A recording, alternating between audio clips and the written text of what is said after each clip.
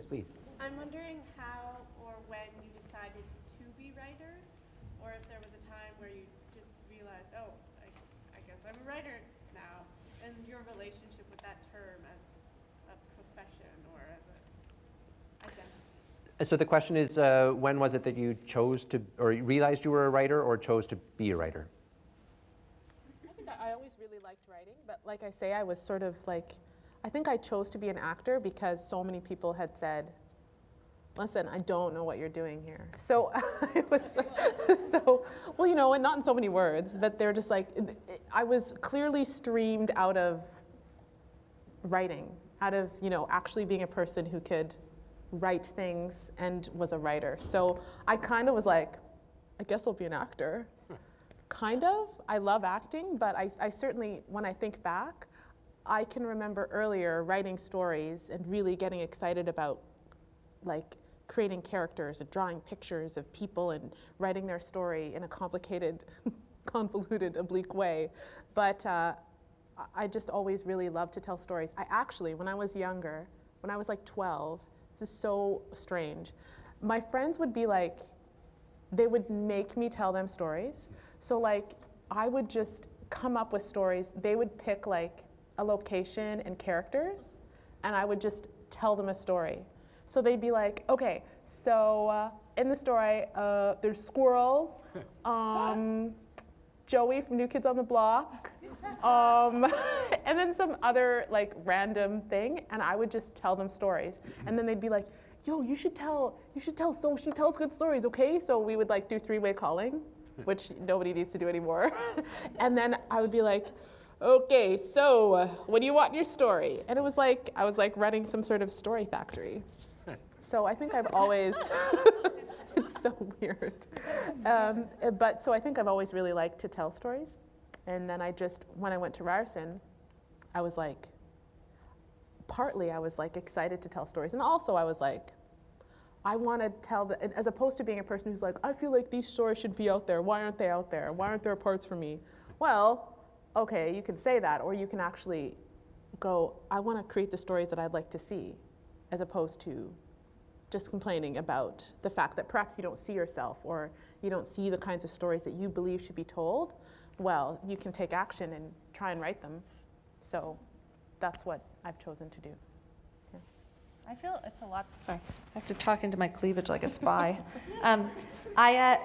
I also feel a lot of it comes from not feeling like represented somehow, like not feeling like you see yourself reflected back to you anywhere. And I always wrote, but I didn't value it because it was something I liked to do. And I went to theater school originally at Concordia, doing sort of a general theater major there. And I thought maybe I would act, and I was terrible at it. Maybe I'd direct, and I was bad. And then in my last year of theater school, I took a playwriting class, and I spent all year, and I wrote 9 pages. And they were well received, and I thought, oh, this is for me. And then I applied to the National Theatre School, and I got in. I did a workshop with Sheldon, and then I applied to NTS. But I worked so hard, and I learned to type when I was really young because I have terrible handwriting. And I actually wrote almost all of my plays on a typewriter, not on a computer. A typewriter, because when I started working in television, I needed something to distinguish that as a feeling. But it was those 9 pages, and being well received, and feeling like, oh. Well, when we were talking before the evening began, we were all exchanging a variety of things we'd been kicked out of. And so the only thing left on the list was playwriting.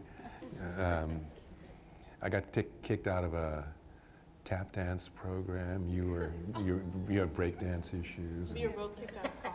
We were both kicked out of choir. Lisa and I met breakdancing. Mm-hmm. She was good at it. I was not. And it's true. We worked together, though. We did work together. She worked together. She saved another playwright, Claudia Day, and I got into this breakdancing thing. And we were so clearly outmatched, and everyone else was an actor or a dancer. And Lisa came and helped us, coached us through the terrible times. But no, it's true. Sometimes it is like, I think a lot of people come in through acting, and some of them are good actors, and some of them are people who don't yet know there's another expression. Mm-hmm. And I think there's something about being kicked out of a lot of things, or not. There's something about not being good at things. Like, I played field hockey for many years, and I was not good. Like, I played at university, I was not good. I was very enthusiastic, and I tried very, very hard, but I was not a good player. And so, but it was great because I was always working at something that I was just not good at.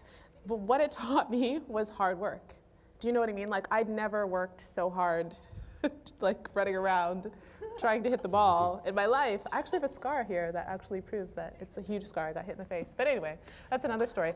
But I like, that's what I think also, like, being an athlete somehow, like, prepared me for, like, the work of having to be a playwright or having to be an actor, of having to work really, really hard and failing sometimes and not getting to where you need to be, and just continuing to work. So, like, the work of it there, that's kind of I don't really remember what I started with, but that's where I'm ending. That's where I'm ending. Always good to know when to end.